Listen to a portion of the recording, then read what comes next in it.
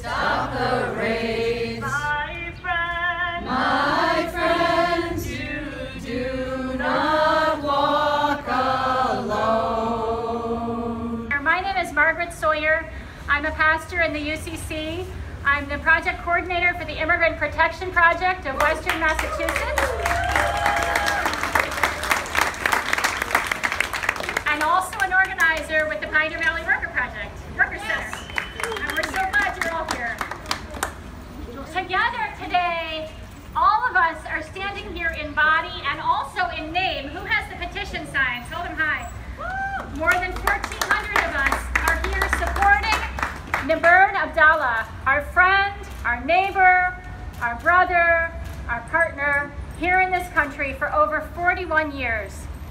We've signed this petition and we're holding this rally to call on the Department of Homeland Security to say that we need Niberd to be returned home to his family and to the life that he has built here. In our late lives, we were able to find one another again and make a plan to be happy.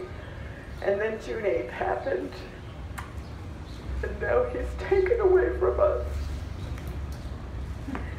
And it's so hard because he's not a number. He's not a 1, 2, 3, 4, 5 or whatever it is.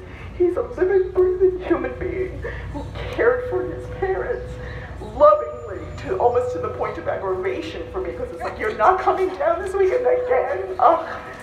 But he cared about others. He never went to the doctor's office without coffee for everybody because he thought about other people. He was all about giving to the community, giving to people around him. Anyone was in need. He got mad at my daughter-in-law one time for pulling away our granddaughter from a homeless person. He's like, she should be teaching her compassion. She should be teaching her, you know, this poor man could probably use a meal. Go get him some McDonald's or something. This is the kind of man he is. He's not a threat to anyone. He's not a terrorist in any way. He is a kind, sweet, generous, good-hearted person.